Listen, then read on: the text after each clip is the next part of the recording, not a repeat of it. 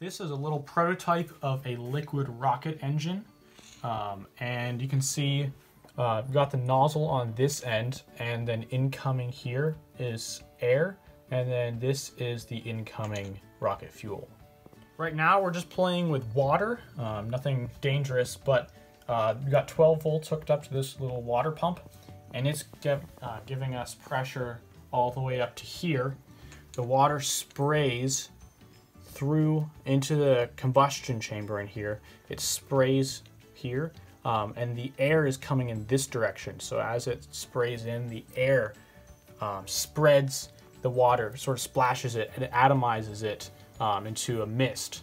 And a mist has a lot of surface area, which means the combustion rate will be higher. So that's why we have these coming in perpendicular to each other. And then this is the other end here, and that'll go into supply of compressed air to really blast the water out and eventually the kerosene. So first I'll hook up the air, we'll have flow through here, and then just flip on the switch, it'll turn on the pump. We should get a mist, nice mist coming out of this. This little pump here is actually just from a windshield wiper fluid system off of a car. And here we go.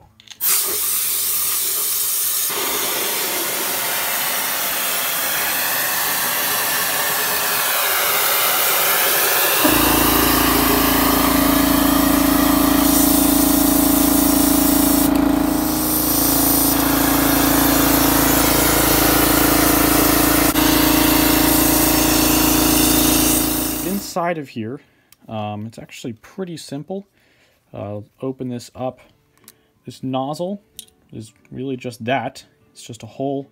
It's got some threads on there that come into here. You can see the air inlet on the back. It's just an 1/8" hole there. And then on the side, this screw is actually drilled out. There's a tiny 1/32 of an inch hole in that screw, which feeds the fuel into that hole down there. And like I mentioned before, it comes through into the combustion chamber. It intersects the path of the air coming in, and that's when it turns it into a mist, atomizes it to get a better burn. So we're going to use some diesel fuel for a real test now. Diesel fuel is really similar to kerosene, which is kind of similar to jet engine fuel, which is similar to RP1 rocket fuel. So now we'll hook it up to the pump. Everything is set up, so for the test procedures, the first thing we're going to do is light the torch. The torch will be our ignition source. After the torch is lit, we're going to hook up the air, which is connected to the air compressor, and then we're going to flip the switch, which will send the kerosene into our combustion chamber. And then we will put the torch in front, which should light the exhaust, and the flame should travel all the way back into the combustion chamber and stop there, and we should get a steady stream of fire out the nozzle. We also have a built-in safety up here at the chamber. You can see these tubes are actually relatively easy to take on and put off, which means if the chamber pressure gets too high to unsafe levels, the tubes, either of them or both of them, will pop off, which means that the chamber won't have any oxygen or won't have any fuel. In either case, the reaction will stop, so that's a built-in safety. We won't be seeing a dangerous pressure. All systems are go. Let's ignite the torch. Now air hookup and kerosene.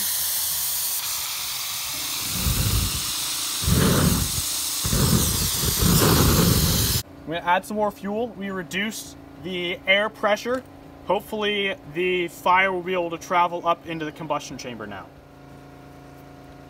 Air in. Diesel on. Fire in. Woo!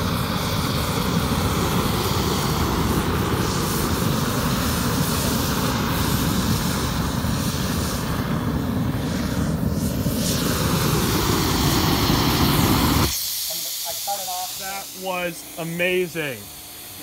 So now we're going to try to increase the air pressure a little bit and see if we can get some flame still.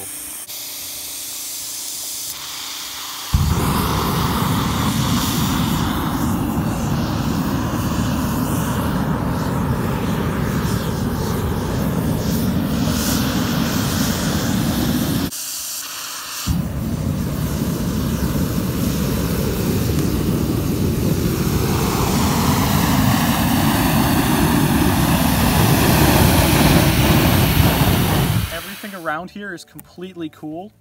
And you know, it's running for a good minute or so. And yeah, no heat problems. So this is a kind of a simpler diagram of what's going on. So we've got our fuel up here, or in this case, we just used water. And then there's an electric pump that pulls it through into the combustion chamber. We also have just air from the atmosphere coming through the compressor and pumping it also into the combustion chamber and out the nozzle. We don't have a beautiful bell on our nozzle, maybe in another revision, but it still does create a nice cone of mist out the nozzle. I'm sure I'll be doing a lot more playing around with this engine, but those are the basics of how our rocket engine work and how you get off the ground.